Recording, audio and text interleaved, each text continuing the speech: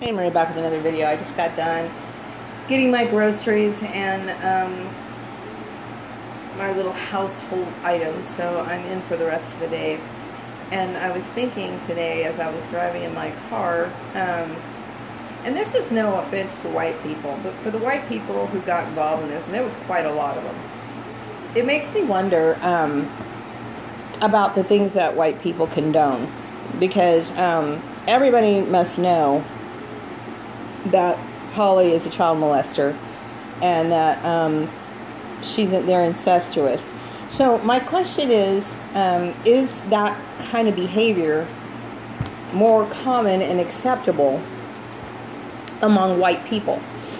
And the reason why I say this is because obviously, I'm not involved with anything like that, nor would I ever want to be. But if they were complying with these people, and I remember making a video before, a few months ago, talking about it, and they continued to do that, and they participated in this, and they were following the instructions of these people, it makes me wonder about the majority of white people's morals. And I'm not, I am not a racist by any means, okay? Because obviously, my son's biracial, and I've known some decent white people, but it makes me wonder, you know what I mean? If people were going to take the side of an incestuous woman who adopted children and had sex with them, then what does that say about white people who participated in this? And there was a lot of white people who did it. And so, I'm not the kind of person that likes to talk about race for several reasons, but I do know that there's more victims of incest among white people than there are other races, at least in this country. But it makes me wonder, that's not to say it doesn't exist in other races, because it does, okay? But I know that white people are far more, it's more common among white people. But is this something that they condone? Like the majority of white people secretly condone that. And it makes you wonder. It really does. That's something that really crossed my mind today. It's like, that's sick. That is really sick. And I've always been very respectful to people that I meet, no matter who they are.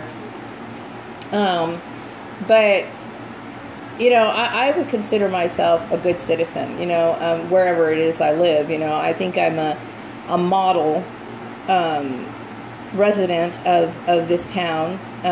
Hopefully I won't be for long, but when you look at this situation, it's got to make you think a little bit, because and I know a lot of white people who like marry their cousins, and stuff like that, and compared, my morals compared to that family are far more superior. You know what I mean? I'm an upstanding person, and I would never mistreat a white person. Don't get me wrong. I'm not saying that, but it certainly makes you wonder what kind of morals white people have. And so this is not trying to throw out a debate or anything like that, but I question their moral standards. I do, as a whole, at this point, because like I said, this is something that went far and wide, and this was something that, to me, it's eye-opening, because, we like to think that white people are upstanding, and, well, I don't like to say that, because nobody really is as a group. Everybody's got their thing, but the majority of white people, they pose and they present themselves like this, but yet they're doing something that it's questionable. That's all I'm saying, okay? But as far as Joel's family's concerned, it's sickening to me. It really is. And people are very blind to that sort of deception. And it really wasn't deception at that point, because these people are hypocrites. They're frauds. They're people who pretend to be religious to serve God, and then they got this crooked shit going on, and then people like want to attach themselves and associate and align with these people's moral value standards. That's strange to me. Very strange. Considering they know what these people are. You know? And so when I think about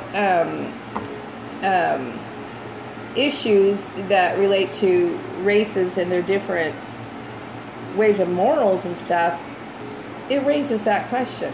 So anyway, I just had to express that because that's a deep thought. You know? It is. It's a very deep thought. And a disturbing one at that. It's disturbing to me, you know. I've never believed in incest, whether that be adoption or through biological means, you know what I mean? I know it seems a little strange, you know, to me, you know, but I guess, you know, if you're at a certain age and it's consensual, you know, people can do that, but like if you're over the age of 18, but to me, everything should be sacred, okay? Like a mother is supposed to be protective of her child. She's supposed to be like somebody who leads, guides, and directs and protects them from certain things, you know what I mean? And when people take like their children's virginity and stuff like that, it's wrong to me because you're not allowing the child to decide what it wants to do with its body. You know what I mean? And even sometimes, like when children seem like they enjoy it, you know, because they're really enjoying the attention from the adult. They don't realize that it's a taboo at a certain age, you know.